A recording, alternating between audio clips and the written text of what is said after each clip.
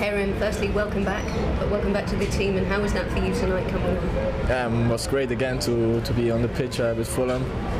It was a long time, 2 months, 2.5 months, and I'm really pleased to be back in the team, that I could have some minutes, so I'm very pleased, yeah. So are you feeling fully fit now, fully recovered, and obviously you went out on loan, but you're back and ready to fight for your place? Exactly, yeah. I mean, I train every day very hard to get my place back. So yeah, that's my target in the next few weeks, months, yeah. You always seem to have a good game here at Stamford Bridge. You quite like playing here, don't you?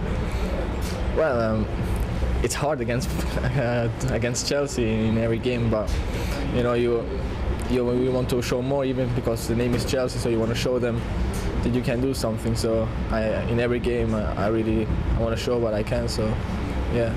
And after 2 defeats for Fulham, obviously it's good to get back with a point on the board. Yeah, of course. Even against a rival, you know, to get a point is very good.